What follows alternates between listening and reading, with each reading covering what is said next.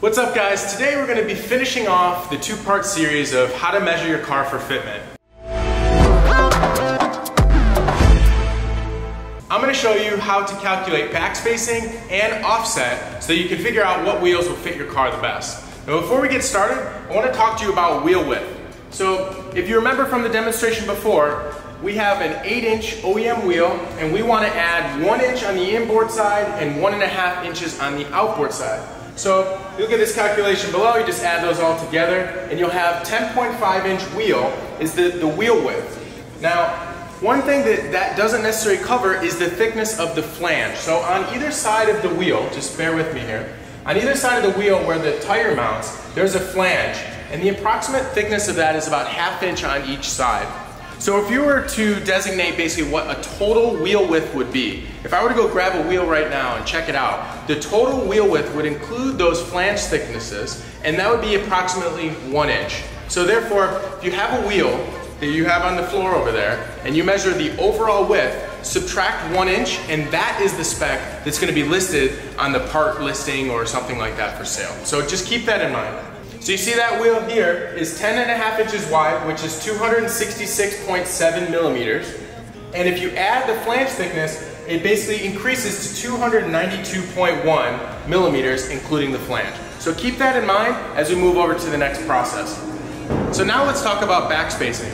Backspacing is the dimension from the back of the wheel to the mounting surface, as you can see right here in this picture. Offset is the dimension from the center of the wheel to the mounting surface. And if it's on the right hand side towards the face, that's a positive offset. And if it's on the left hand side, it's going to be a negative offset. I'm going to put a link in the description below and a card to check out a full video on what is negative, what is positive offset, and how to calculate those. But for this video, let's keep moving forward. So we're going to talk about how to calculate backspacing. The formula for backspacing is 1/2 of the total width plus the offset. So now let's talk about backspacing for the OEM wheel. The formula for that is 1/2 the total width plus the offset. So the total width of the OEM wheel is 9 inches or 228.6 millimeters. You divide that by 2 and add the offset of the wheel. So our total value there is 164 millimeters approximately. Now, we want to increase the width of this wheel by 25 millimeters.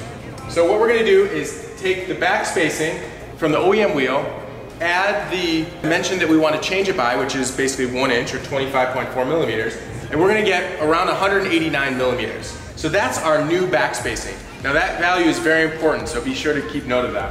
The last and final step is to calculate the offset.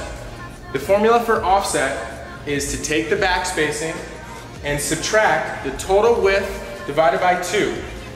So for our example, the backspacing is 189.3, and I want to subtract the total width, 292.1 millimeters, divided by 2. The result of that gives you approximately 43 millimeters, and that is our new offset. So for TJ's Mazda RX-7, the rear fitment is going to be 10.5 inch width plus 43 millimeter offset. Alright guys, if you like what you saw in this video, or if you have any questions about how to calculate width, offset, backspacing, please drop a line in the comments. And as always, give it a thumbs up, subscribe to the channel, and we'll see you in the next one.